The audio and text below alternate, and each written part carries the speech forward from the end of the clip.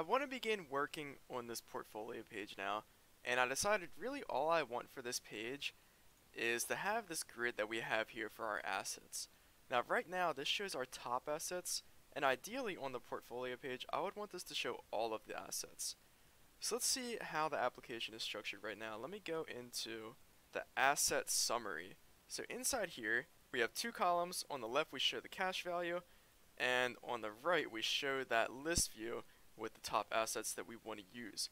So what I want to do is move this list view to a reusable component so that I can use it here and use it in my portfolio view.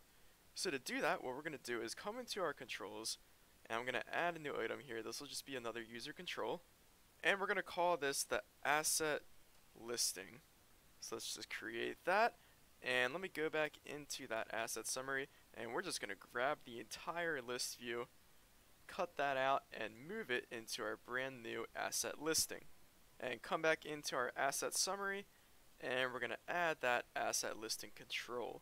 Now we're going to have to come back here and change this up. In fact, right now let's move this to grid 1, and I think there's some other properties we want to add here. So if we go up here, we can get rid of grid row 1. Now I'm going to pull the font size out of here and move that into the asset summary right here, because I might not want all asset listing controls to have this font size of 14, so I'm going to define it out here. And that goes the same for this margin as well. So let's move that out. We are going to leave the border thickness because that pertains to the style of this list view, and I want that applied to all of these asset listing controls. And now if I run this, all is still good, our assets are still being displayed, and we've simply moved this to its own control. So now we're ready to work on the portfolio view model, and then we'll work on the view. So on my portfolio view, I want to display a list of the user's assets. So in that case, I'm going to provide a property that's going to give the view a list of the assets, and these are going to be asset view models, and we'll just call this assets, and this will be a read-only property that gives back a collection of assets.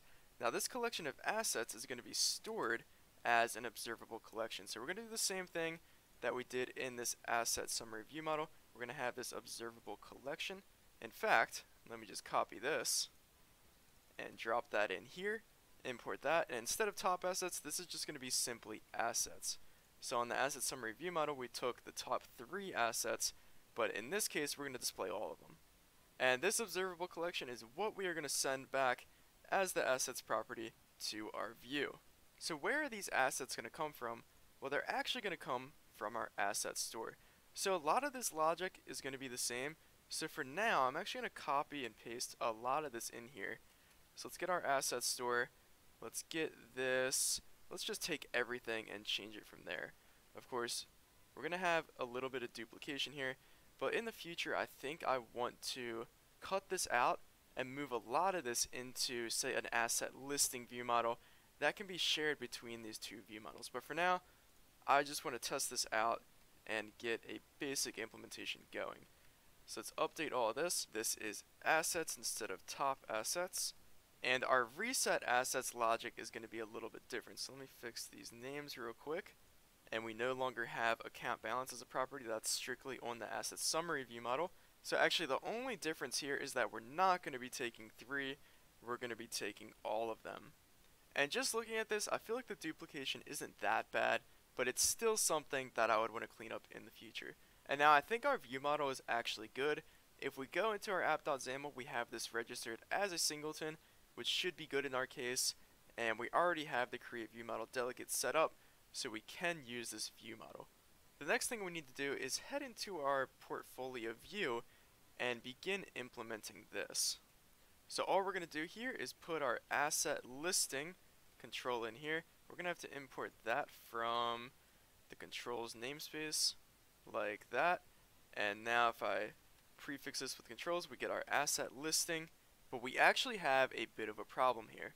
So we're using this asset listing, and our data context is the portfolio view model. Now on this portfolio view model, we have an assets property. But if we go into the asset listing, our data context is looking for a top assets property. And we don't have that, we have assets. The top assets is on our asset summary view model. So there's two ways that we could fix this. We could have a dependency property on this asset listing that would be an IEnumerable, and that would take a list of our assets, and then inside of this asset listing control we would bind to this assets property right here. Let me import all this and set the owner class to the asset listing. So then what we would do in this portfolio view is we would set our assets to the assets on our portfolio view model, and then in our asset summary we would set the assets to our top assets. And although that is a perfectly valid solution, instead what I actually want to do is create a new class here as an asset listing view model. And the reason I want to do this is because on this asset listing view model I can have this property for the assets, and then my asset summary view model and my portfolio view model can use an asset listing view model instead, and then this asset listing view model can be set as the data context for this asset listing control, and then my binding just needs to be to the assets.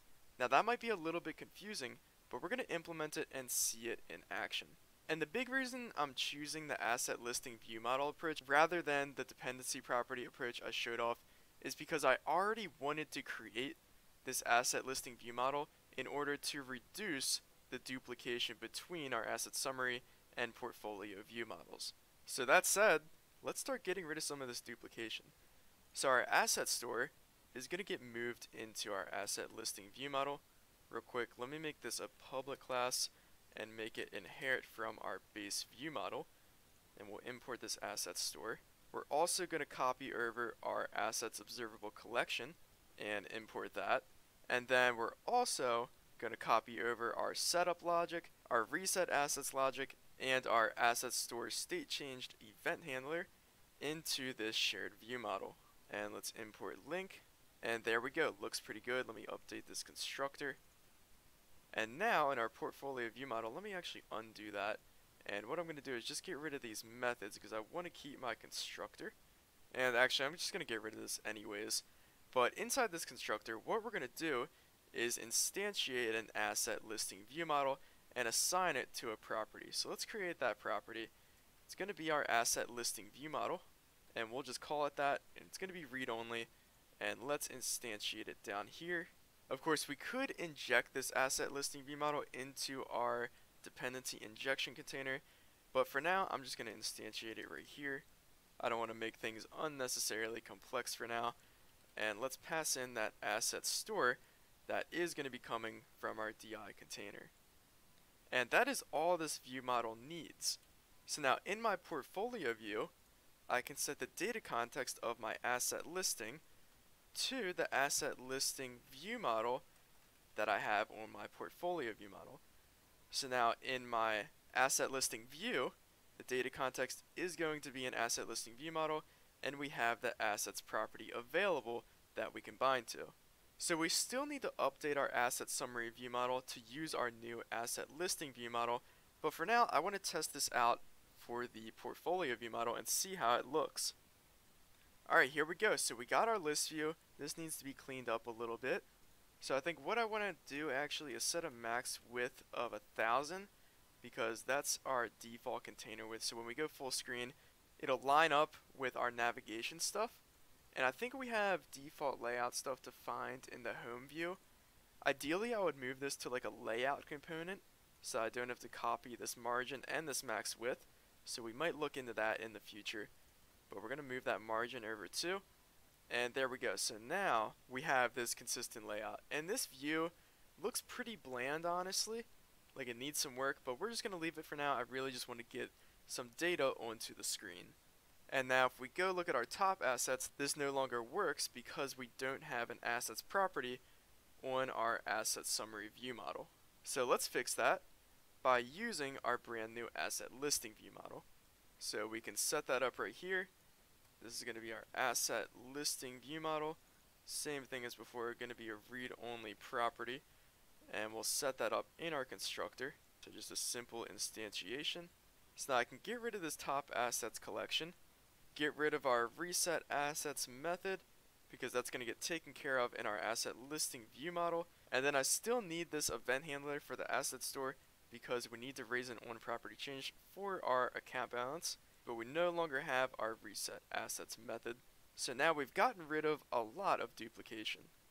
And now we need to update our asset summary control. So this data context needs to be our new asset listing view model. So our asset listing control can access our assets property. Whoops, and I got rid of my asset store assignment. So all I need to do is set the asset store field to our asset store that we get in the constructor, and that should be fixed. Alright, perfect. Here we go. Our assets are now on display. But you might notice there's a bit of an issue, and this is no longer showing the top 3 assets because our asset listing view model doesn't call the method to take only 3 asset view models. And the reason for that is because, well, on our portfolio view, we want to show all of them. So how can we extend this to take only 3 on the asset summary view model, but take all of them on the portfolio view model? Well, there's multiple approaches we could take to this. We could move all of this into some kind of virtual method that subclasses could override and extend. So in that case, we would have an asset listing view model, and then we could have a subclass of this that would be, say, the top 3 asset listing view model. We could take in some kind of callback, so in this case a func, with an input that is our list of asset view models, and returns a list of asset view models. And we could call this, say, filter assets, assign that to a field real quick, and then down here we could set our asset view models to the result of invoking filter assets with our current asset view models. So this callback method that we would pass in would take care of returning only the top 3 asset view models in the case of the asset summary view model. And the last approach we could do is, instead of using a func to filter the assets, we could take in some kind of class that implements an interface with a function that would do similar functionality to this func that we have right here. But I think the simplest approach is just to leave this as a func for now. Let me rename this, put an underscore in front. And now in my asset summary view model, what I can do is pass in that func. So this func is going to take in assets, and in our case we're going to return the assets but only the top 3.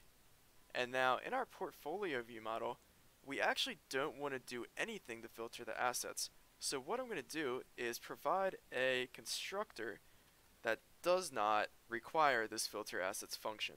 So in this case, it's just going to take the asset store, and then it's going to call this constructor with our asset store, but with the default value for this func, and that's just going to be simply a func that takes in assets and just returns the assets, does nothing to them.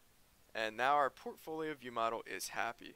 And here we go on the home page. Top assets, we're only showing the top 3. Click on the portfolio and we got more than 3, we got all of them. Now I will say I'm not sure if I'm the biggest fan of using a func here. I think an interface with a class might be a better approach, because if we were to register this asset listing view model in dependency injection, then we would need to have this logic in our dependency injection container. And I don't think that's a good idea, because I don't think you should really define logic in a dependency injection container. That should really be in your classes. So alternatively, this would take in, say, an iAssets filter, and then we could implement that interface with a top 3 assets filter, and then we could also implement that interface with, say, a do nothing assets filter. And by doing that, not only would it look nicer in the dependency injection container, but I think it would read better as well. So those are just some thoughts about some things I might implement in the future, but really the main goal of this episode was to move the asset listing into its own control, and then use that control in our brand new portfolio view, and also in our asset summary view. And along the way, we also cut down on some duplication by creating this asset listing view model. So that is where I'm going to wrap things up. If you have any questions, criticisms, or concerns, be sure to leave them below in the comments section. But other than that, leave a like or subscribe for more. Thank you.